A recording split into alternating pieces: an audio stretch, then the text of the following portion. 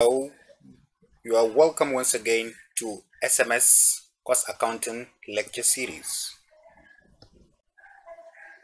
My name is Sadat Mohammed Souye. In our last lecture, we learned about the advantages of cost accounting. We also learned about the disadvantages of cost accounting, and we learned the differences between financial accounting and cost accounting. Today, we are going to learn about the difference between cost accounting and management accounting, as well as financial accounting and management accounting.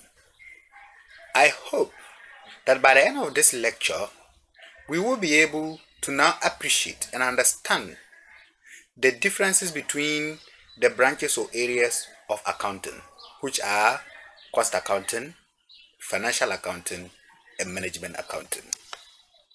Today, we are going to look at cost and management accounting. What do we intend to achieve? By the end of this lecture today,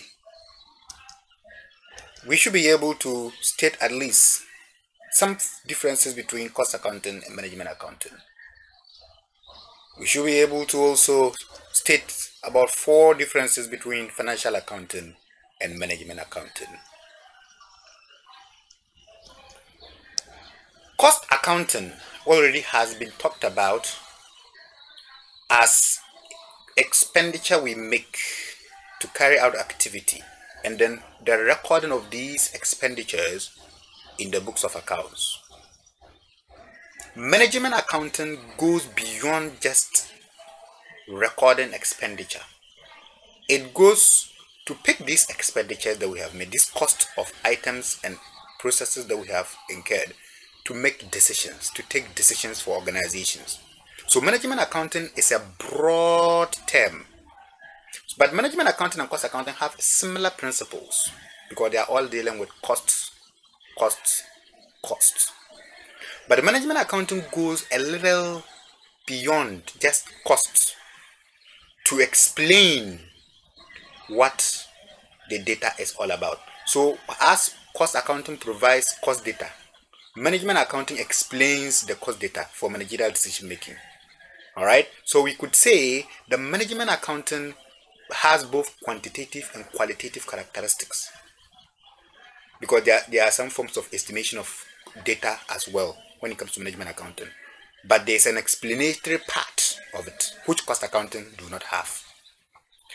Therefore, it is important for us to look at the specific differences between these two things. Let's take a look at them. In the first instance, under cost accounting, it is related to recording and analyzing cost data. You get the cost data, you analyze it. What about management accounting? It provides or produces information that will be used by management for decision making. Mind you, the information that is produced from management accounting is based on cost accounting data. Okay, so that's the difference there. The main objective of cost accounting is all about ascertaining the cost of activities. So you ascertain the cost of an activity, which could be about a product, a process, a service. But with management accounting, it is there to provide management with information for certain goals. Now, cost accounting, if you look at it critically, it is all about short term. It focuses more on short term planning. So when we talk about short term planning, we are referring to planning that is going to be within a year in an organization. But when it comes to management accounting, it deals with the short term, medium term, and long term planning. So we are talking about something after 2 years, 1 year, that is medium term, 2 to 5, and over 5 years, we are talking about the long term plan.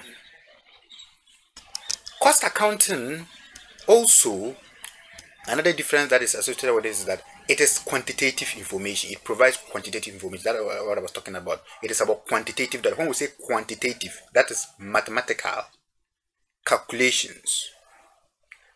But with management accounting, it doesn't just provide only quantitative, the mathematical information data. It also goes to provide some qualitative. So it's both quantitative and qualitative. So the qualitative is the descriptive part that explains the data. Are you with me? That is management accounting. So cost accounting provides quantitative information only, but management accounting provides both quantitative and qualitative. Another difference between these two is that cost accounting is an aspect of management accounting. So you can take it like a circle. So a subset, we can say a subset of it. So two circles, one is inside and one is outside. I hope you are getting the scenario.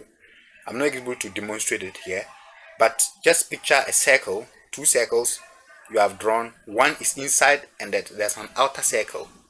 So the outer circle is seen as the management accounting, and the inner circle is what?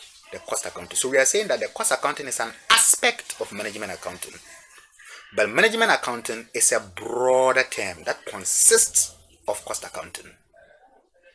Another difference is that cost accounting system can be installed independent of management accounting system. So you can have a cost accounting system running in an organization without a management accounting system, but you cannot have a management accounting system in the organization without a cost accounting system. What it means is that management accounting system is based on cost accounting. If cost accounting does not exist, it will be very difficult to have a management accounting system. These are the differences that are associated with these things. Now we are moving on to look at the difference between financial accounting and management accounting. Now financial accounting, as we explained, we have also explained what management accounting is all about. We want to look at what is the difference between these two. So financial accounting, normally its records are mandatory. When we say mandatory, what we mean is that the records of financial accounting are required by law. You must prepare reports. But with management accounting, there is no mandatory quality there. There is no law that says that you must prepare management reports. So it is not mandatory. Financial accounting is mandatory. The cost of record keeping is a necessity because it is mandatory. No matter the cost, you must still record it. When it comes to financial accounting, you can say, oh, because it's costly, I will not be able to do it. No, you must. It's mandatory. But when it comes to management accounting, it is justified. If it is not necessary, you don't have to. If it is not, always remember, the surest way to make profit in business is to beat down your costs. And therefore, if the management accounting system is not necessary, you don't. So you need to justify it. And the reason why you need to justify before you implement a management accounting system in an organization is that it is not a mandatory requirement. Financial accounting is mainly concerned with performance. So we are looking at the profits. How much profit have we made? What is the loss? What is our position? When it comes to management accounting, we are looking at our cash flows. We are looking at the profit and general management of the business. Alright, so that is what we are talking about. Then we are also saying that for financial accounting, it mainly keeps historical data. Historical data means information that has passed. So you see that when you pick financial report for 2021, you get it in 2022. So it's not like historical. Alright, so you don't get it instantly. But with management accounting, it is not all about historical, even though sometimes there's historical, but it is more concerned with predictions. It's about future predictions. Are you with me? Then we can also talk about another difference, and we are saying that the objectives and uses of financial accounting are not defined by management. We have bodies that define them. For example, when it comes to financial accounting, the advanced financial reporting, we are talking about international standards that are guiding how it is done. We are talking about the laws of the states that guides how reports should be there, regulations of organizations, companies. When it comes to management accounting, there are no regulations. So management they decide how they want their management accounts to be. They will tell you the procedure. They define the uses and objectives of these things. Financial accounting, the uses are already determined. Okay, so that's the difference between the management accounting and financial accounting. Now you see that you now understand what management accounting is, what financial accounting is. Now you have seen the difference, clear difference. Then you have also learned the difference between cost accounting and management accounting.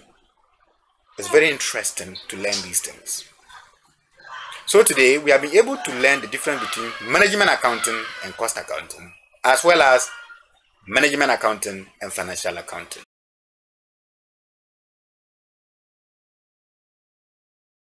Let us take a look at what we expect in our next lecture. In our next lecture, we'll be learning some terminologies used under cost accounting. Very important to know what are the terminologies, because under every industry or every section or every subject area, there are some terminologies that are unique to that particular area. So we want to find out the common terminologies used, so that as we are moving further, as we mention them, it will be clearer to you.